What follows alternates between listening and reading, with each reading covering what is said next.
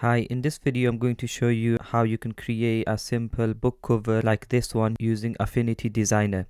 Now, Affinity Designer is just one of many softwares you can use to create covers. I find Affinity Designer to be really good and it shares many of the features that Adobe Illustrator has.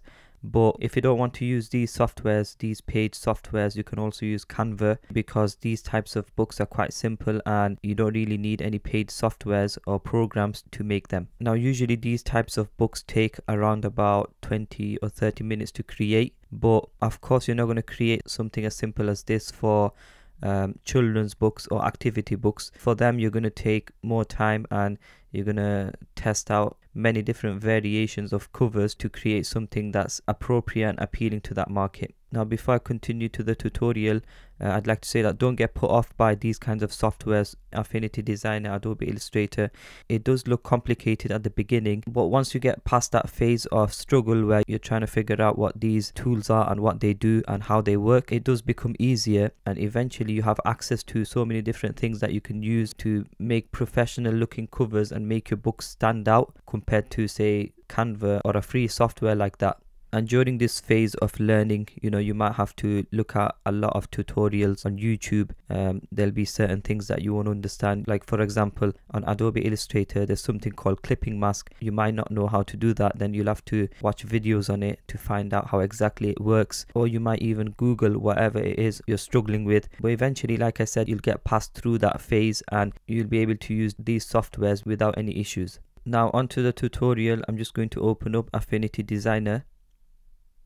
And the first thing you want to do is click on new document here and then just select your size. So I already have my size here, so 6 times 9 inches. The DPI dots per inch is going to remain at 300. You don't want anything less than that. And over here I'm going to select inches as my unit. I'm just going to leave RGB as my color. You can also use CMYK, but to be honest, I haven't noticed any difference. I frequently order my books and I haven't noticed any difference between RGB and CMYK, even though CMYK is used for print. And margins, I'm just going to leave it as it is. So there's not going to be any margins and there's not going to be any bleed. So I'm just going to click on create.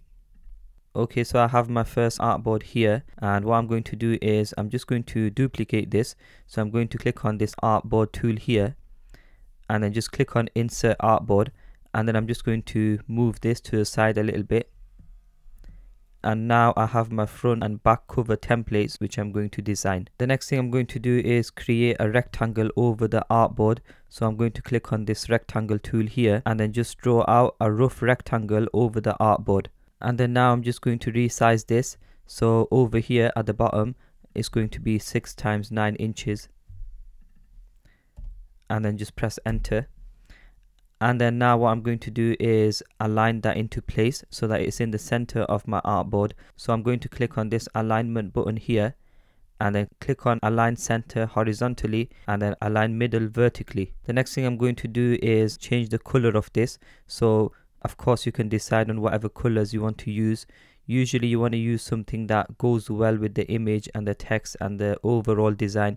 You don't want to just use random colors, like let's just say you randomly just want to use this color, this pink color. It might not go well with the particular niche you're creating in. So in my case, as I showed you previously, I use a sort of teal, a green kind of color. So I use a color like this, sort of in between blue and green. The next thing I'm going to do is download an image which I'm going to use on my cover. And my favorite site when it comes to downloading vector graphics is vecteezy.com, and the reason for this is because they have thousands or even millions of high quality vector images you can use, and also they allow you to use their graphics as they are without any modification. That's why Vecteezy is one of my favorite sites when it comes to downloading these graphics, and it's quite cheap as well. I think I only pay something like $9 or $10 a month and you can download as many graphics or images as you want. So based on my niche, I'm just going to search for the image. So in my case, it's a forklift. So I'm just going to type that in and then click enter. And then you can see there's all these graphics I can download. So what I'm going to do is just download the same one which I use on my cover. So the one I use on my cover is this one here. So I'm just going to download it once again. And of course you can use other sites to download graphics from. If you only have a Creative Fabrica subscription, then you can also download your graphics from there as well. So I'm just going to type in forklift to see what they have there.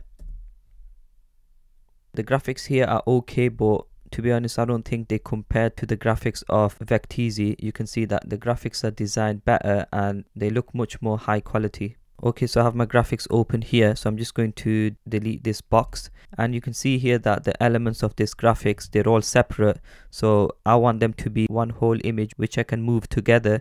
So I'm just going to select all of this and then click on Command and then G to group all of them. Now you can see that all of the parts of this image of this vector is together, and I can now move it as one whole image. So I'm just going to copy this onto my cover, so right click on it and then copy, and then I'm going to go over to my cover and then paste it. And then I'm just going to resize this so that it fits my cover, and then just place it at the bottom and center it by clicking on this one here, align center. The next thing I'm going to do is add my text, which in my case is forklift logbook. So I'm going to click on this text tool here, and then I'm just going to click on anywhere here, and then if I just zoom in, I'm just going to type in forklift in all caps,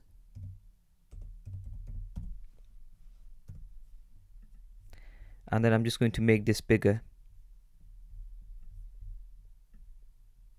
And then at this stage, what you want to do is go through your fonts to find something that's appropriate and something that looks good. So in my case, I've already selected a font, so I'm just going to resize this to make it bigger.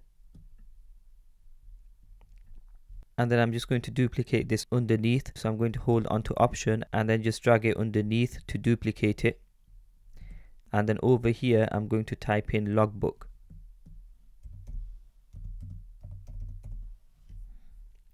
So one thing you can see is that this phrase here, logbook, is a little bit longer compared to forklift, and I want them to be the same size and proportionate. So what I'm going to do is select this one here and then click on character at the top, this button here, character, and then what I'm going to do is just scroll down, and then you can see that there's an option for tracking. So I'm just going to reduce the tracking, which is going to reduce the spacing between the letters. So I'm just going to do that.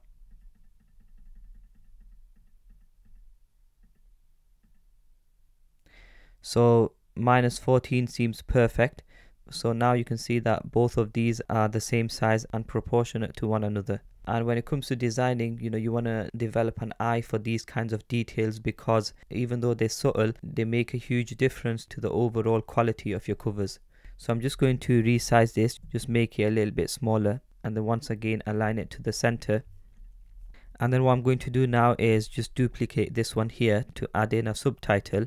So once again, holding down the Option key, I'm just going to drag it underneath, and then I'm just going to resize this to make it smaller, and then I'm going to add in the text. And one thing you want to take into consideration is to make the main elements of your books stand out compared to other elements. So what I mean by this is, on this cover, the main elements are this title here as well as this image. So you want them to stand out in comparison to the other elements, which in this case is only this subtitle. So I'm just going to make it italic so that it doesn't stand out as much. The next thing I'm going to do is just fill in this artboard, so it's going to remain the same color as this one here.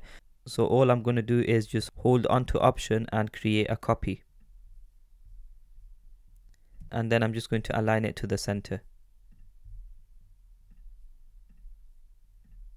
The next thing I'm going to do is place my cover template, which I've already downloaded. So I'm going to click on File, Place,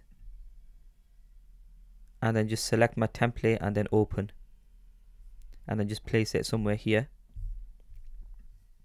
and then create an artboard underneath it. So I'm going to click on the Artboard tool again, and then just draw out a rough rectangle, and then I'm just going to resize it. So in my case, it's going to be 12.52 inches wide,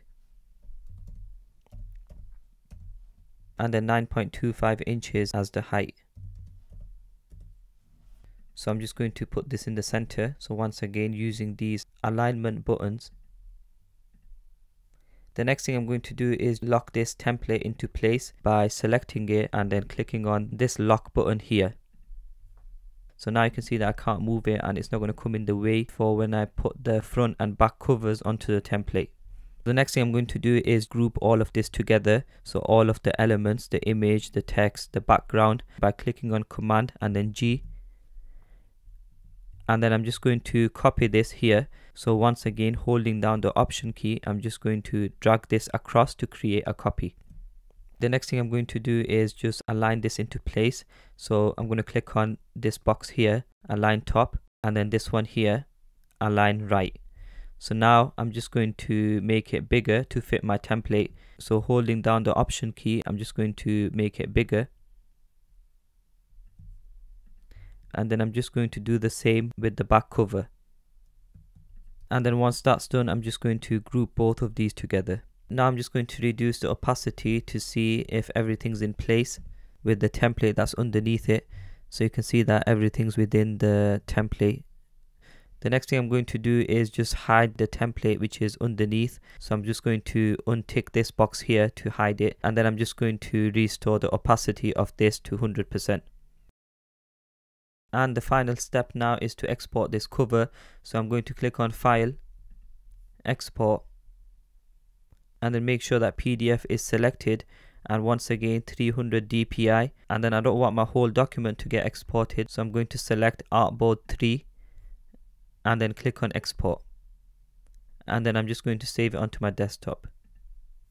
So here's the cover. As you can see, that it's complete and it's ready to upload onto KDP. So I hope you enjoyed this video. If you did, then don't forget to like it and make sure you subscribe to my channel for more videos like this.